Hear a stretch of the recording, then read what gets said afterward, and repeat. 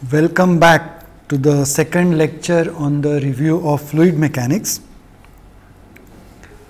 In the previous lecture, we looked at the basic equations governing fluid mechanics, in particular the Navier-Stokes equations, and then looked at some simple situations of internal flows, particularly flow through a pipe or a duct.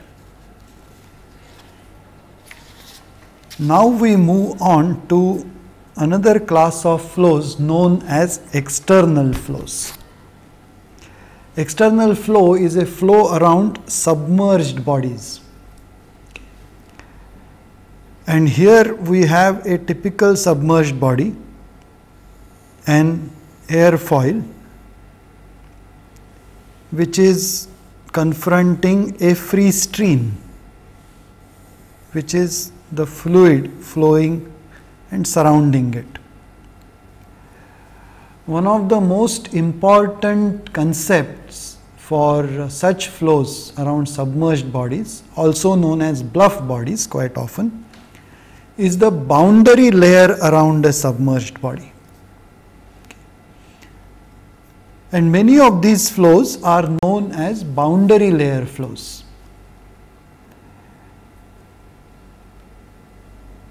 Generally, the boundary layer is a small region surrounding the submerged body,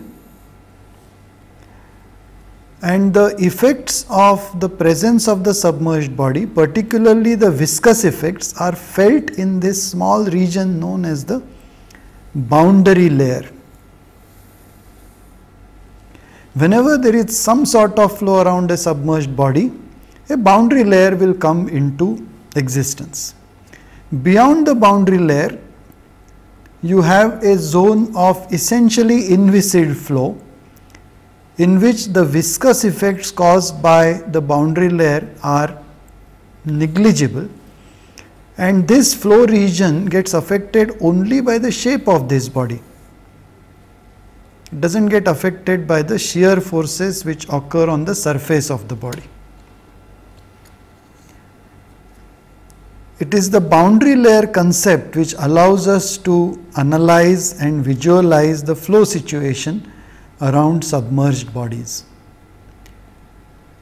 Here I have shown a boundary layer around an airfoil, but there are other situations where you will come across boundary layers of different kinds. One situation is that of a thin flat plate. When it is exposed to a fluid known as the free stream, we expect that, say, on one side the fluid at sufficiently large distance from the surface or a thin plate will remain at V infinity. This is known as the free stream.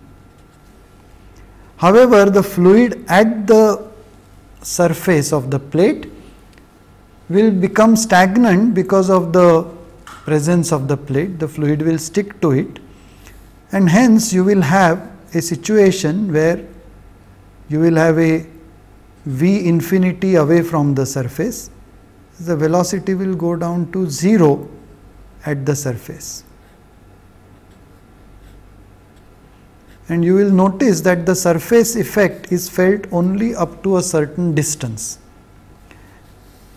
Near the leading edge, this effect is much thinner, and as you go away from the leading edge, you find a zone in which the velocity is lower than the free stream velocity, and this layer is known as the boundary layer.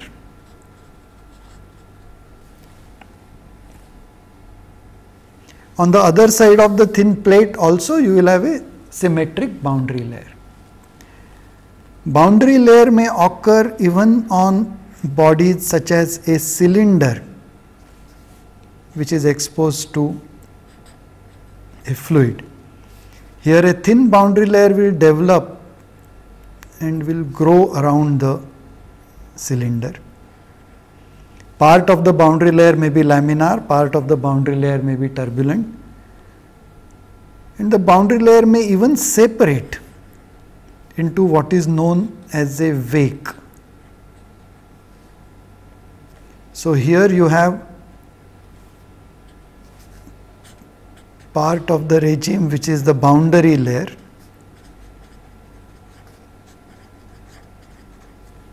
then we have separation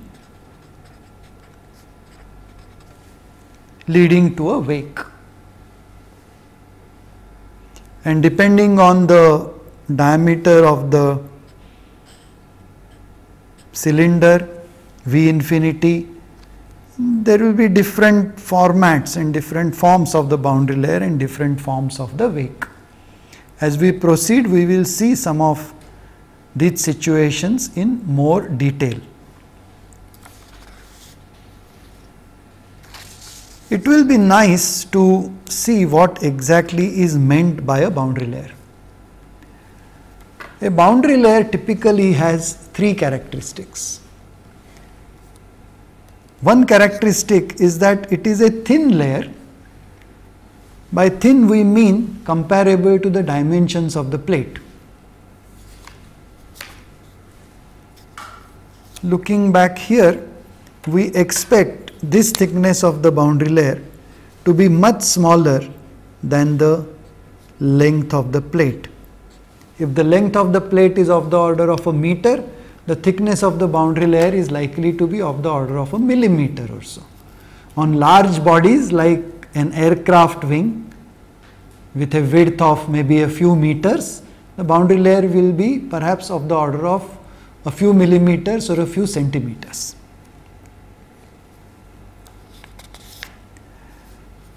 The second characteristic of a boundary layer is that the component normal to the layer is small compared to the component parallel to the boundary layer.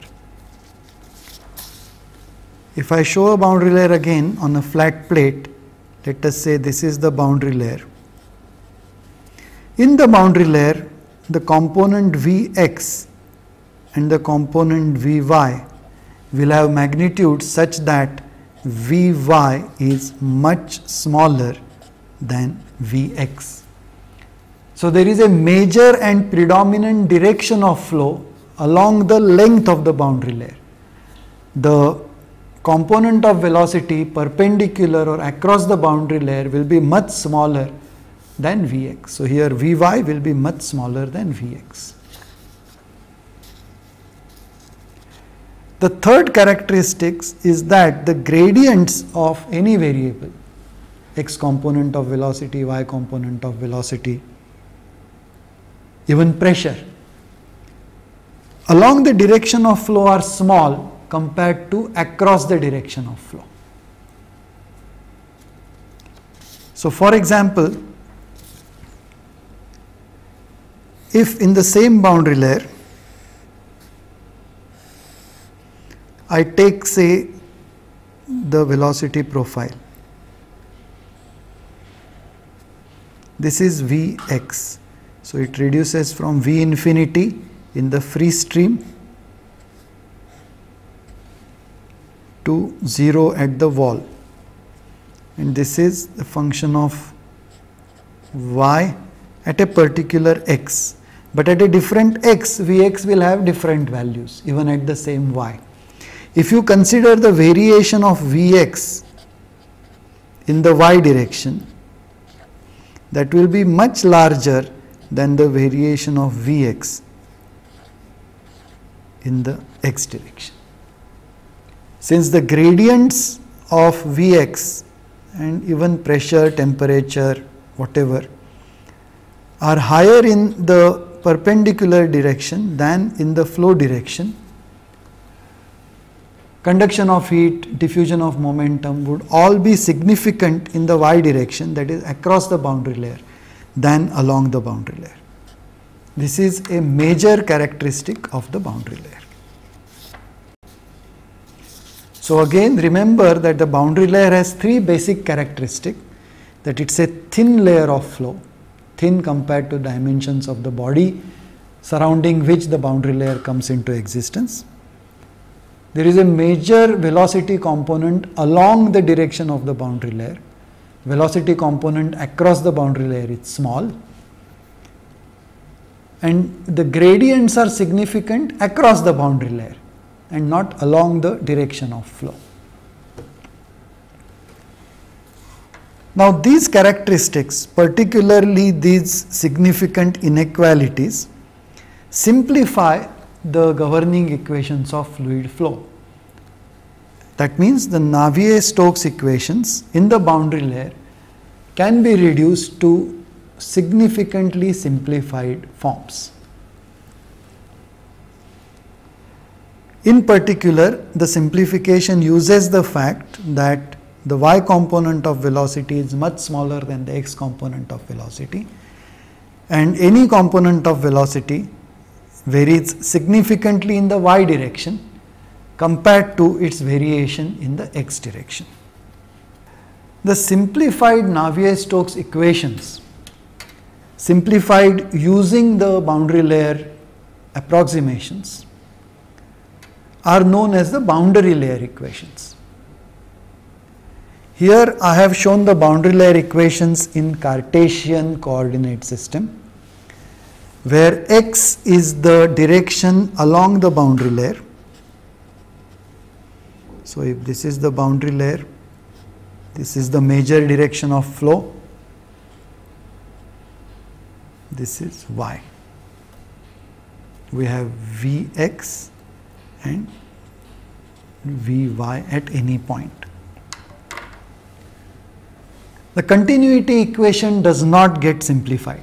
It retains its earlier form. Major simplifications occur in the momentum equations. The terms representing the net outflow of momentum, known as the convection terms, they do not undergo any simplification, whereas the terms containing viscous forces are simplified. You will notice that one term which had the second derivative of Vx with respect to x becomes so small that it can be neglected compared to the term containing the second derivative of Vx with respect to y.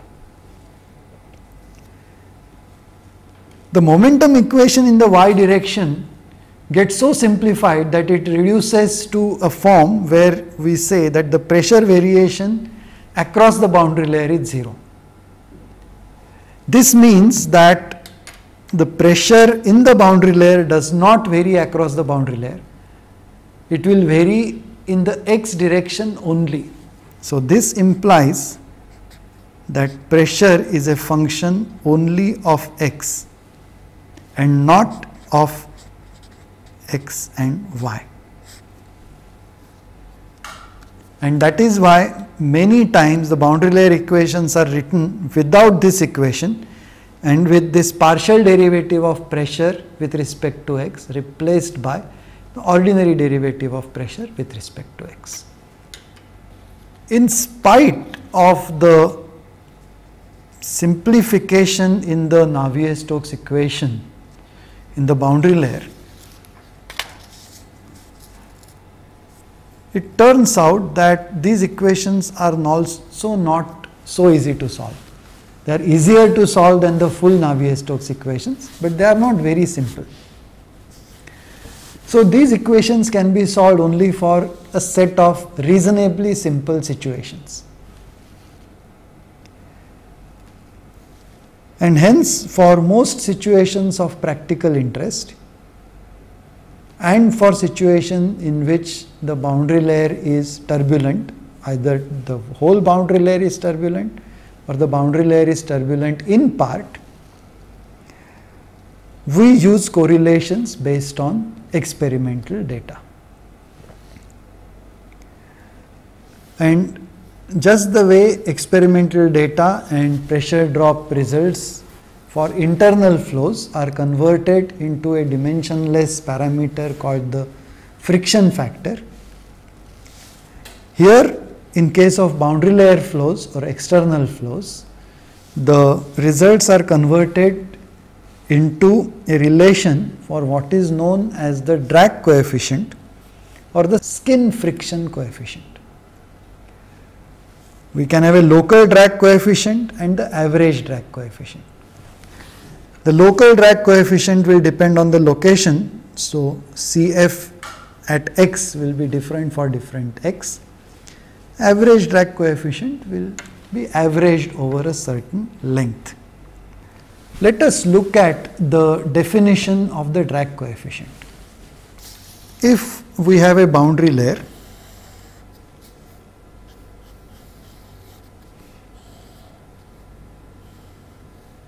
this is the velocity profile in the boundary layer, and because of this gradient of velocity at the wall, this slope represents variation of Vx with respect to y at the wall. There is a shear stress which is equal to mu into this gradient of Vx in the y direction because of the viscous friction due to the finite viscosity of the fluid. And this tau is converted into the dimensionless drag coefficient or skin friction coefficient. As we go along the length of the plate, the boundary layer thickness varies, so the gradient at the wall varies. This will be different at different values of x, hence the shear stress will be different at different values of x, and hence the drag coefficient will be different at different values of x.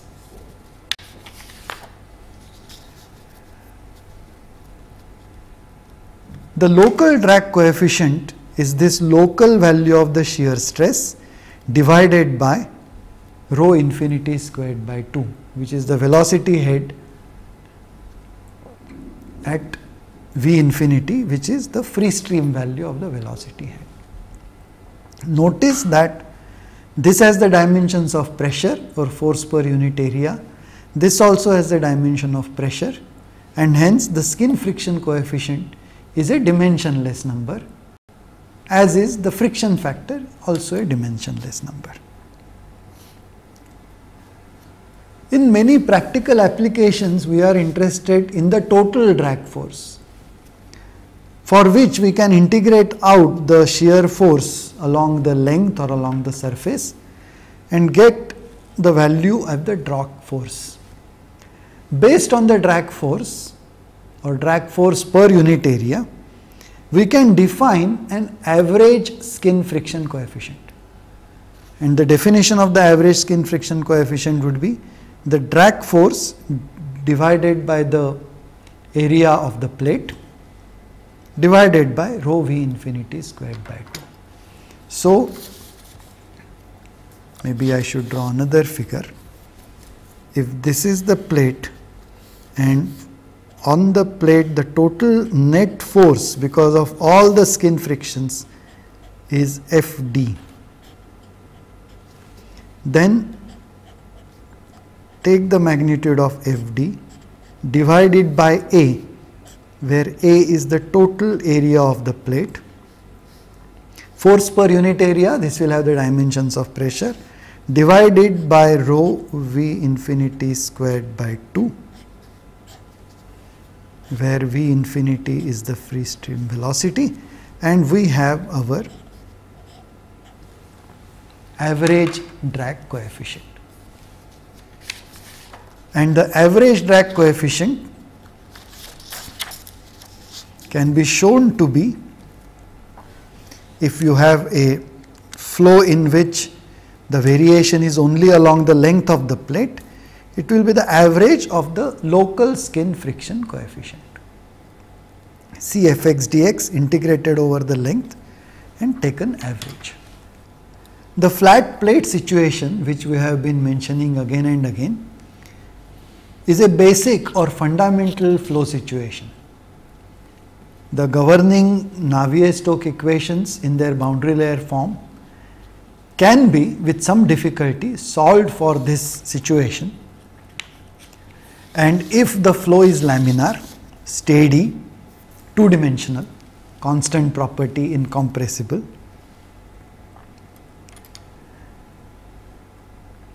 then we can analytically obtain an expression for the local drag coefficient and the average drag coefficient. It turns out that the local drag coefficient as well as the average drag coefficient is a function only of the Reynolds number. The local drag coefficient is a function of the local Reynolds number. The average drag coefficient is a function of the total or gross Reynolds number. If this is the plate, this is the leading edge of the plate,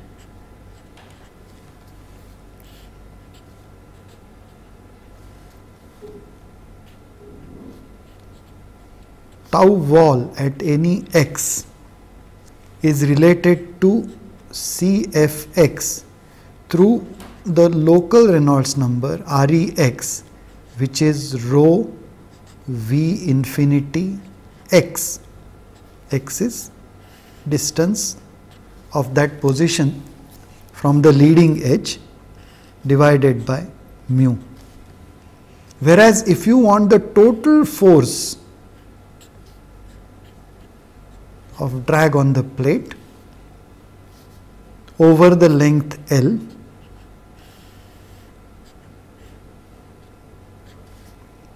then for the total force you need the average drag coefficient, and for this you need the Reynolds number based on the length, the total length, which is rho v infinity L by mu.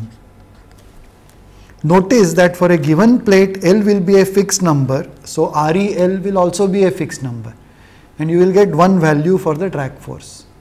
Whereas depending on where you want the local shear stress to be determined, you will have to calculate the local Reynolds number and hence the local drag coefficient Cfx. You will notice that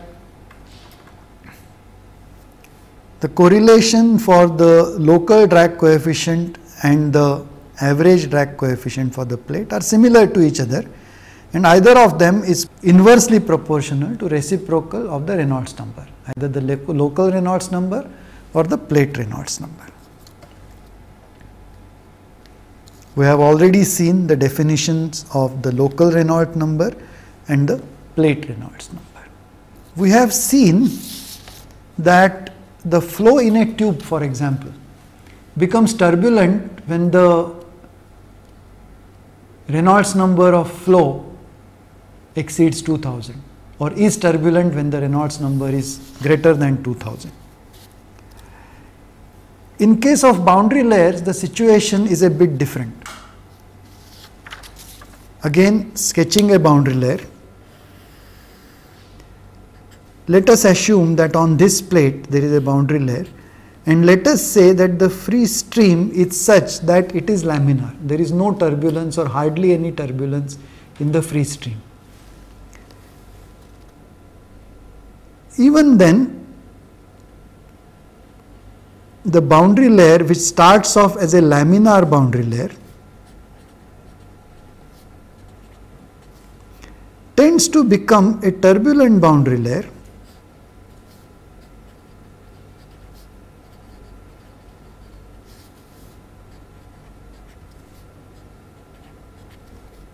after a certain distance known as the transition distance.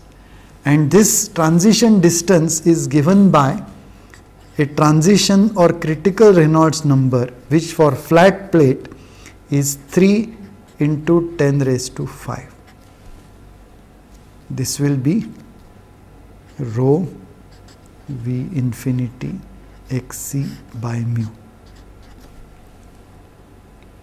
So even though the free stream is laminar, the boundary layer may start off as a laminar boundary layer and then may become a turbulent boundary layer. This transition to turbulence is important and such a situation will arise only if the leading edge of the plate is smooth and sharp.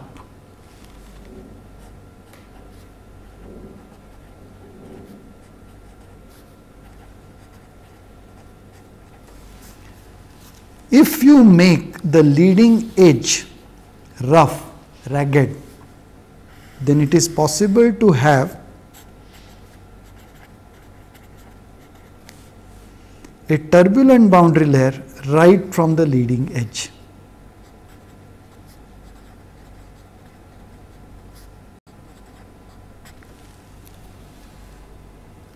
That is the difference between the tube situation and the boundary layer situation.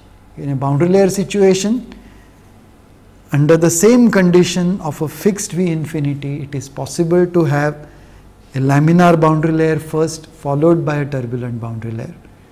Not only that, by appropriately roughening the leading edge or putting a small extension there, a small spur or a burr, you can make the boundary layer turbulent right from the leading edge. For the laminar part of the boundary layer, we have these analytical solutions. But when the laminar boundary layer becomes turbulent, or for some reason we have a turbulent boundary layer, we cannot obtain an analytical solution.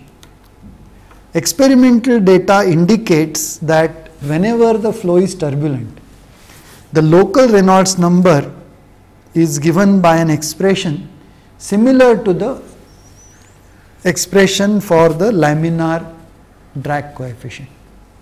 This is the local drag coefficient. I have used the subscript TURB indicating that it is for turbulent boundary layer. And here you will notice that it is inversely proportional to Reynolds number raised to 0.2. The local Reynolds number raised to 0.2. This is a correlation based on a large amount of experimental data. We have seen that it is possible to have a boundary layer which is partly laminar and then becomes turbulent. So, if we have a plate in which the whole boundary layer is laminar, we have one situation.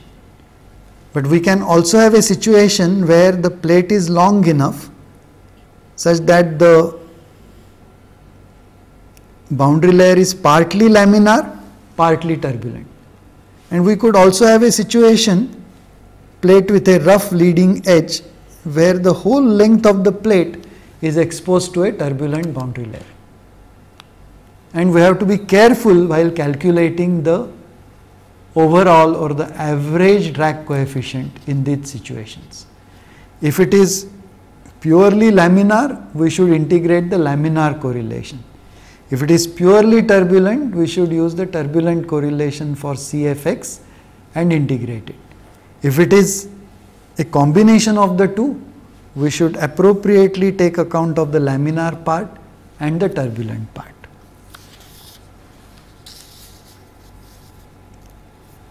Suppose we have the possibility of the boundary layer being partly laminar and partly turbulent. Then the averaging to obtain the average drag coefficient will have to be done over part of the boundary layer which is laminar using the laminar skin friction equation, and part of the integration to be done over the turbulent part of the boundary layer using the CFX turb, which is the turbulent boundary layer skin friction coefficient. Assuming that XC is less than L, that means we have partly laminar and partly turbulent boundary layer, we get after this integration CF equal to 0.074 REL raised to minus 0.2 minus C1 divided by REL, where C1 is 0 if the boundary layer is turbulent from the leading edge. That means there is no effect of the laminar boundary layer. This is the effect of the laminar boundary layer. And if the transition takes place at REC is 3 into 10 raised to 5, which is an appropriate value, then the value of C1 is 1050. Of course, if we have a boundary layer which is fully laminar, then we should go back to our laminar flow equation and use this correlation. So if we are sure that the boundary layer is fully laminar, we should use this equation. If the boundary layer is partly laminar and partly turbulent, we should use this equation with the value of C1, say 1050. If the boundary layer is fully turbulent right from the leading edge, then well, C1 is 0, so the correlation reduces to only this part.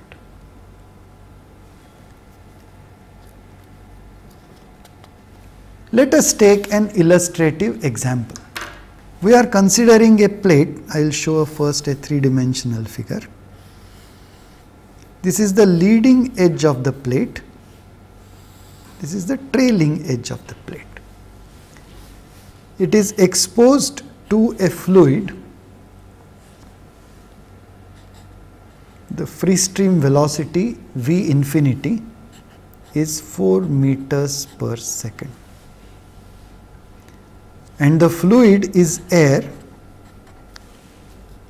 at a temperature of 20 degrees C, but at a pressure of 1.5 atmosphere. In the direction of flow,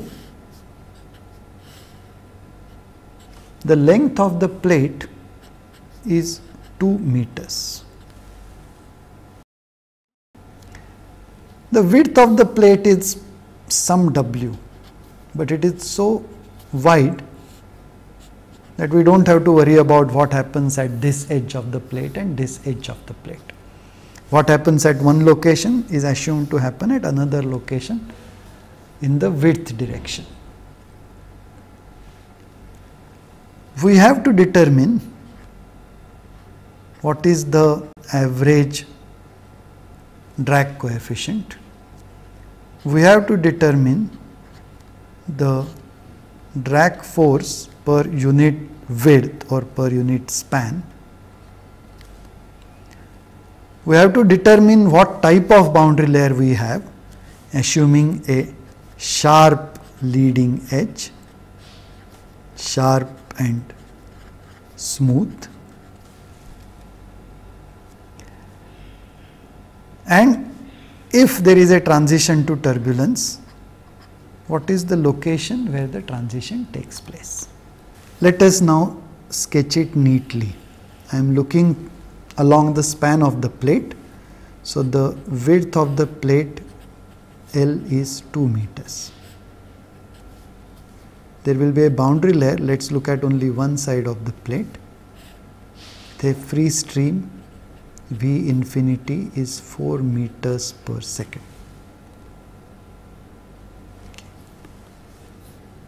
We measure X from here, and what flows is air at 20 degrees C and 1.5 atmosphere. At this temperature and pressure, if we take properties of air, read them off from a tabulation. Of course, the tabulation will be usually at atmospheric pressure.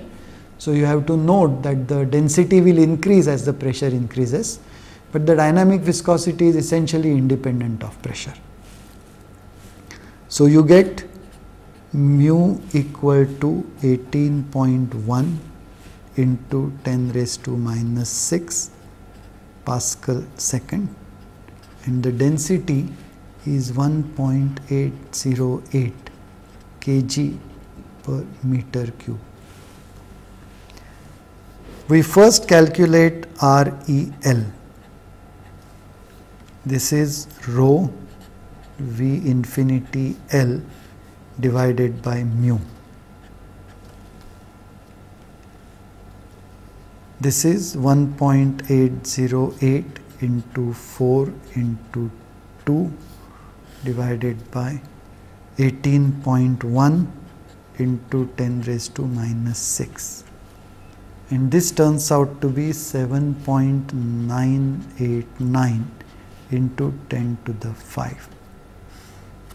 Notice that this is greater than 3 into 10 to the 5. Since our leading edge is smooth and sharp, we expect the boundary layer to begin as a laminar boundary layer, and at some place in between, represented by an XC to be determined, it will become turbulent. So this implies that boundary layer is laminar followed by turbulent.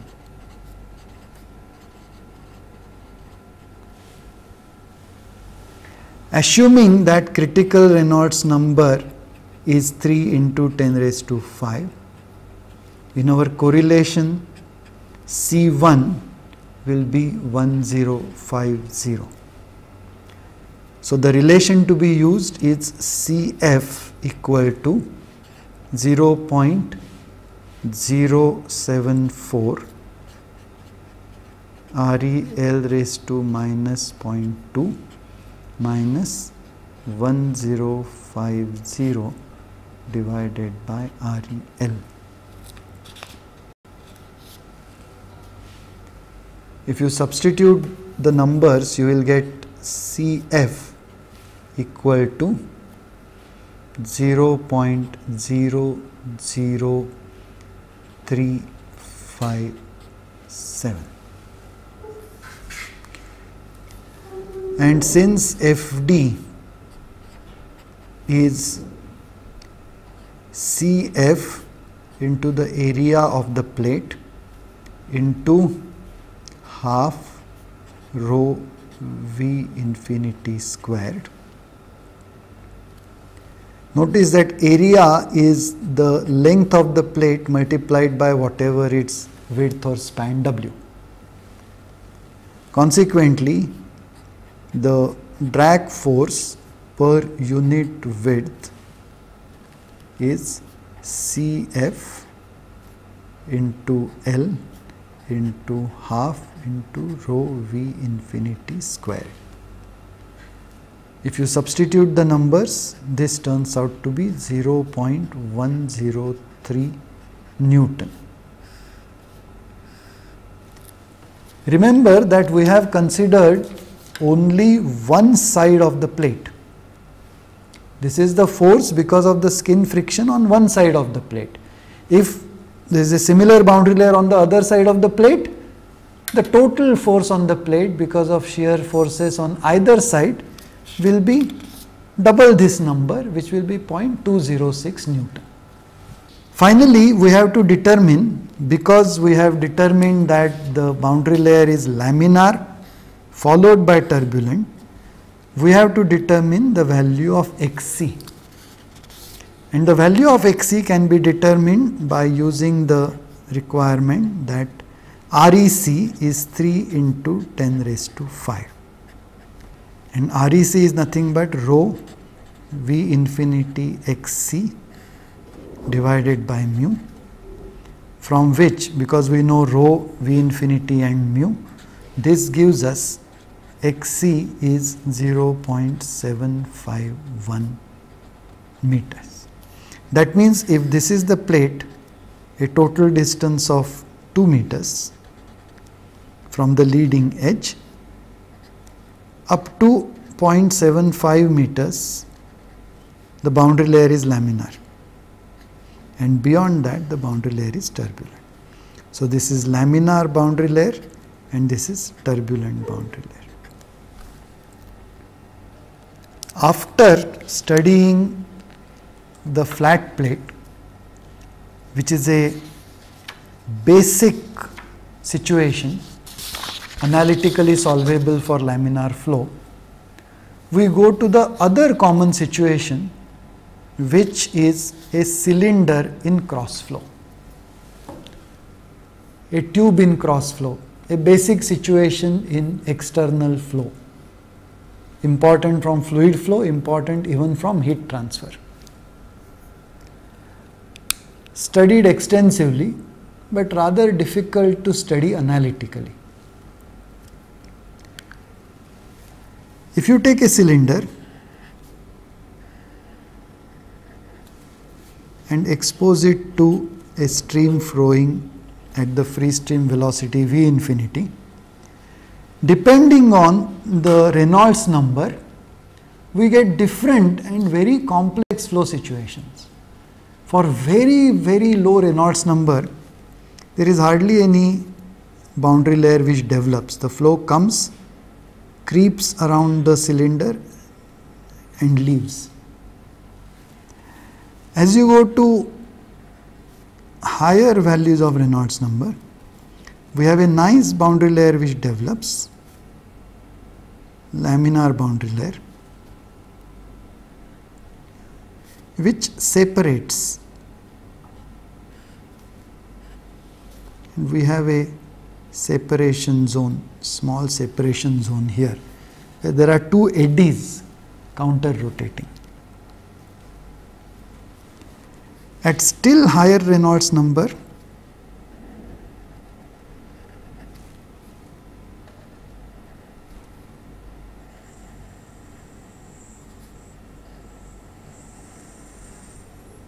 the boundary layer separates and may also become turbulent. Sometimes the boundary layer becomes turbulent after separation, sometimes it becomes turbulent before separation. So you may have a laminar boundary layer separating and then becoming turbulent, or a laminar boundary layer first becoming turbulent and then separating. When the flow separates and these eddies form, that particular part beyond the separation point is not really a boundary layer. A very interesting situation occurs at higher Reynolds number, where even these separated eddies, they don't remain attached to the cylinder. You have one eddy being discharged or disengaging from the cylinder, another eddy, a third eddy, and so on. Alternatively, an eddy will form on one side and will separate from the cylinder. Another eddy will form on the other side and separate from the cylinder, and so on. This is what is known as the von Karman vortex street, which occurs at reasonably large Reynolds number. And this is a very interesting and complicated flow situation, where you have some sort of a periodic shedding of eddies. In fact, because of this alternate shedding, a lift force which oscillates in the cross stream direction perpendicular to the approaching free stream velocity acts on the cylinder, and if the cylinder is flexible, say a long wire hanging, it will start oscillating, and sometimes you get a nice musical note out of this, a whistling type of note, because this frequency happens to be in the frequencies which we can hear. Each one of these different situations lead to different drag coefficients, and the drag coefficient here, CD, D because it is based on the diameter, is defined as the drag force, which is force in the direction of the approaching velocity, divided by area, divided by rho V infinity squared by 2.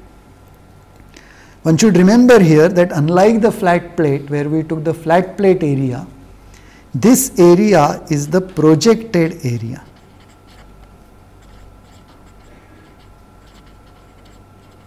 Area projected in the direction of flow.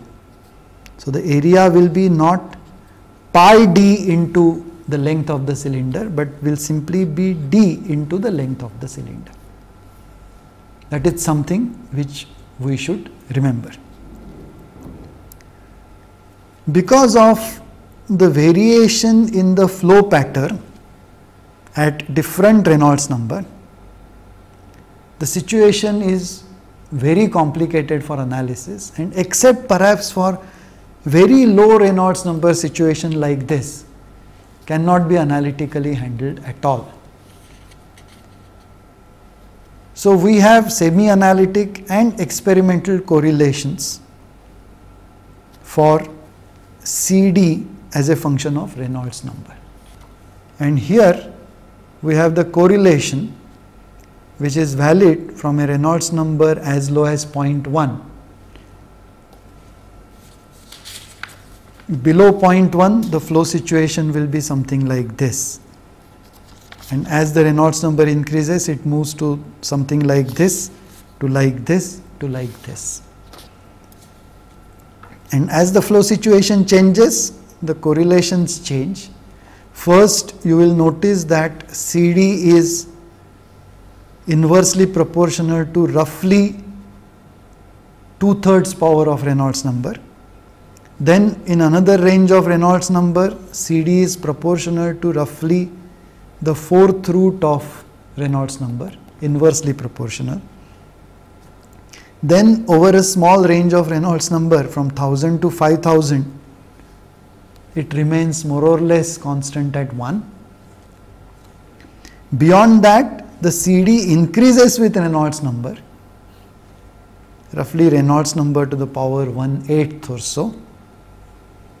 And beyond that, from 10 raised to 4 to 2 into 10 raised to 5, it can be approximated to a constant value of 1.1. All these different things occur because of the different flow situations that we have analyzed or looked at so far. Let us now take an illustrative example of flow across a cylinder. Here we have a cylinder. The diameter of the cylinder is 75 millimeters.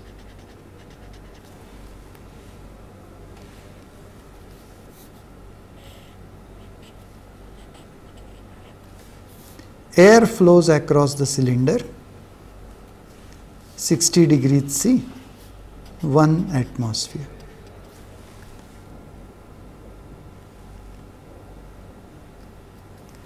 The approaching velocity is 2 meters per second. Cylinder is long at some length L. Naturally, a drag coefficient acts on the cylinder, drag force acts on the cylinder. We have to determine the drag coefficient and then determine the drag force per unit length of the cylinder. We start off by obtaining the properties of air at 60 degrees C and 1 atmosphere. We will need density and we will need viscosity. Any one of the two viscosities will do. The density turns out to be 1.060 kilogram per meter cube. The kinematic viscosity is 18.97 into 10 raised to minus 6 meters squared per second. We first calculate the Reynolds number based on the diameter. This will be V infinity D divided by kinematic viscosity nu. This will be 2.0, diameter 0.075 meter, kinematic viscosity 18.97, 10 raised to minus 6. This turns out to be 7907. So going back to our correlations, we find ourselves in this range, 5000 to 10,000. Ours is something near 8,000, and hence this is the correlation which is to be used for the drag force.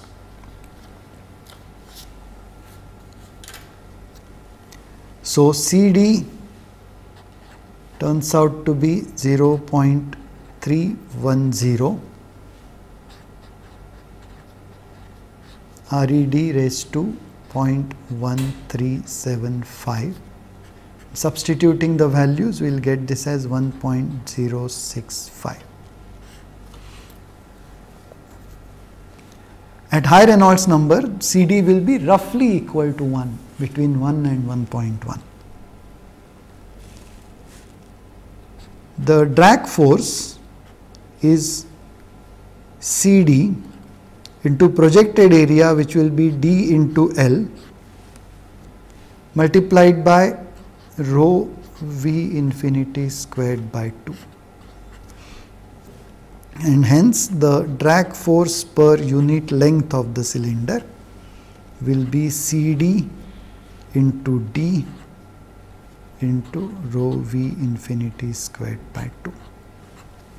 And if you substitute these numbers, you will get this to be 0.169 Newton per meter.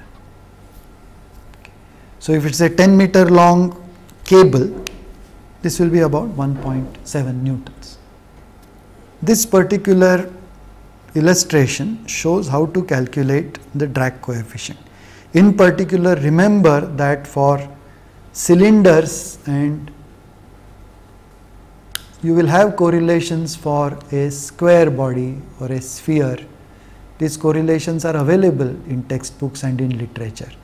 Whenever we have a body except a thin plate which has a significant projected area to the flow, it is the projected area which is used for determining the drag force. It is only for a thin fat plate that we use the actual area of the plate. Now, in these two lectures, we have briefly reviewed fluid mechanics. This was only a review of fluid mechanics.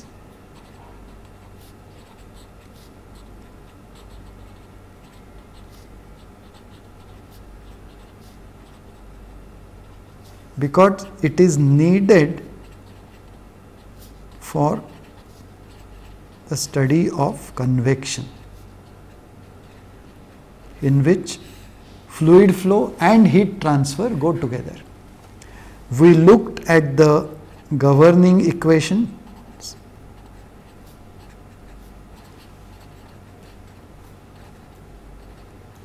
then we looked at internal flows,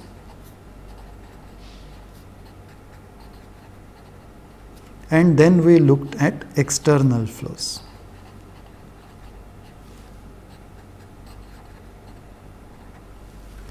We solved some illustrative example to determine the pressure drop and the drag force. Okay. With this review of fluid mechanics, we are now ready to begin the study of convection. We begin with a study of forced convection in the next lecture. Thank you.